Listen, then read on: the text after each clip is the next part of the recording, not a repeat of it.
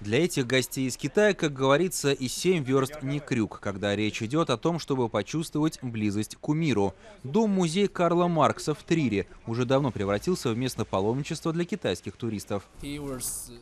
Он был пионером коммунизма.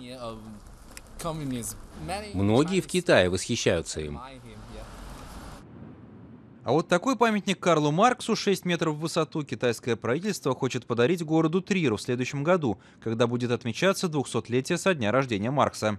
Мэр города в восторге от проекта, автором которого стал известный китайский скульптор Ву Вейшан. Я был восхищен, когда увидел, насколько прекрасен шедевр, который хочет подарить нам профессор Ву Вейшан. Этот памятник не имеет ничего общего с привычными сталинистскими представлениями, которые у нас сформировались относительно Карла Маркса. Однако многие жители Трира не разделяют восторг мэра. Многие не хотят видеть посреди города 6-метровую статую. Эта статуя слишком большая, она не вписывается в город. Подошел бы памятник поменьше. Это культ личности в чистом виде. Это рекламная вывеска, с помощью которой мэрия хочет зарабатывать деньги.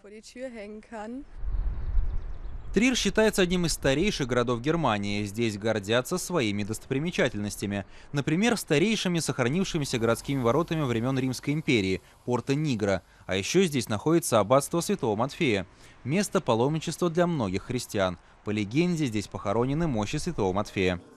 Пока же деревянный макет статуи Маркса в натуральную величину должен продемонстрировать горожанам. Мол, не так страшен подарок китайцев, как его малюют.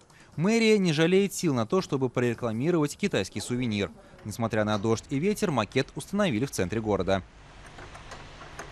Его высота с основанием 6 метров 40 сантиметров. Памятник вызывает большой интерес. Бургомистр присутствует лично. За установкой макета через интернет наблюдает даже скульптор. Смогут ли все эти затраты убедить горожан? Достаточно посмотреть на то, как в Китае обращаются со свободой прессы и правами человека, и задуматься, стоит ли принимать такие подарки. Памятник меньшего размера был бы лучше, чем то, что есть сейчас. Так было и будет всегда. Одним нравится, другим нет. Всем угодить невозможно. У жителей Трира осталось еще несколько дней, чтобы высказать свое отношение к памятнику. На следующей неделе городской совет должен принять окончательное решение, принимать статую или нет.